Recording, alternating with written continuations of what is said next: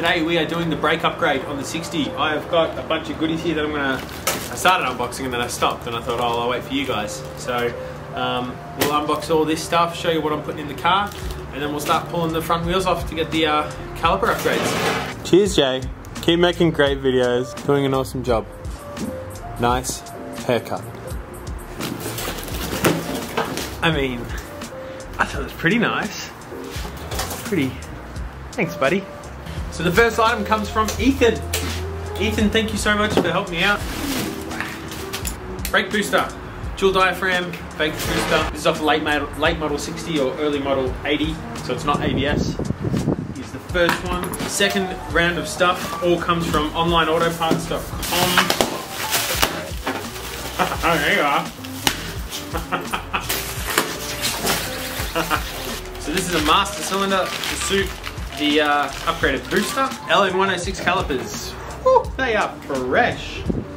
Man, look at these things. God damn, look how nice they are. So two of these. Sorry, I'm getting distracted. Two of these.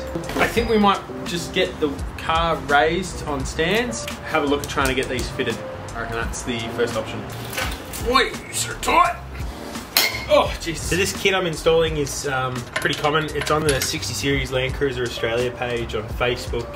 I believe it's one of the documents that's uploaded on the tab. Or if you just search brake upgrade, you'll find a Word document that somebody's made, basically outlining all the gear that you need.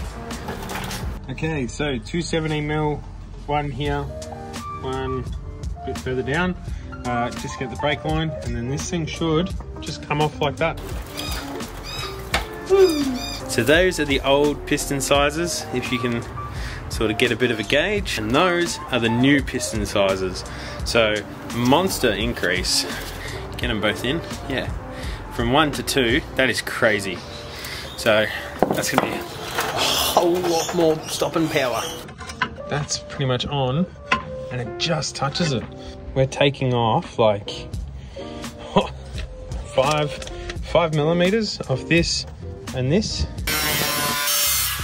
This one's gonna go on like sort of one-handed, just like that, and we've got plenty of clearance. Okay, maybe not. Might just love tap these little lips. You're gonna fall now, watch. Oh yeah. This was an incredibly easy thing to do. That was just way too easy. Mad.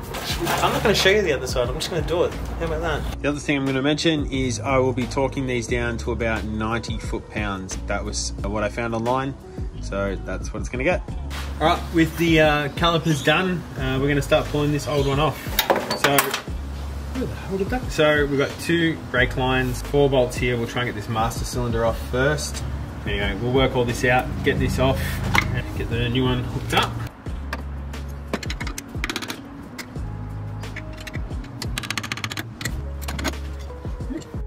See those 4 bolts right there? Those 4 bolts are going to come off. There'll be a pin in this, I'm assuming. Yep. And that'll free up that cable and we'll be able to pull out that diaphragm.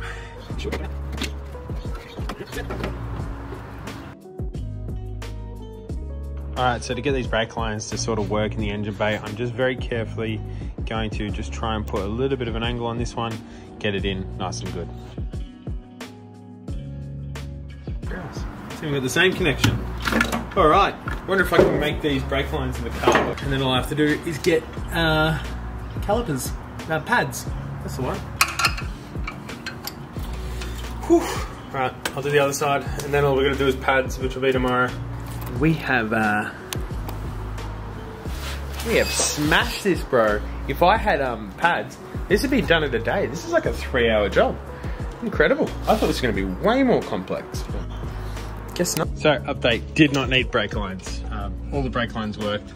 Ones in the engine bay did take some manipulation and a lot of tapping, but they came in. So with that done, bleed the brakes, and that's it. That's unbelievable. This video will be up for Thursday. You. All right, new day, got brake pads, so we'll throw these on.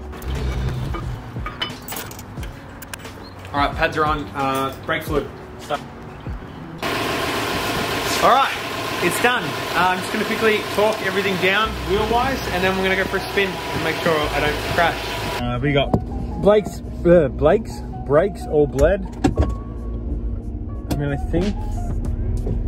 think they're good. It's hard to tell. I'm stopping. That's a start. I'll just do a cheeky lock and then come back and reassess.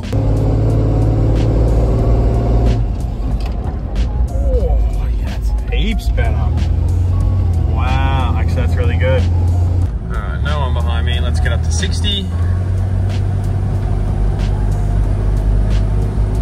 That's about 60. 3, 2, 1, go!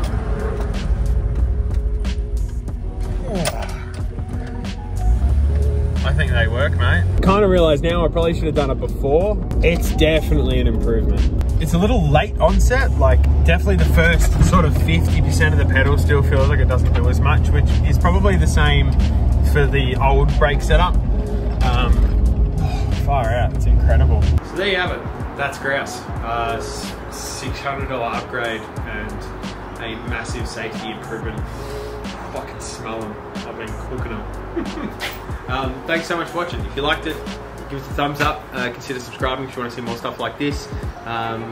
Next week I'm going to change the water pump and do a radiator, and then we're going to start building either rear drawers or something like that. So peace and Merry Christmas. See you guys soon.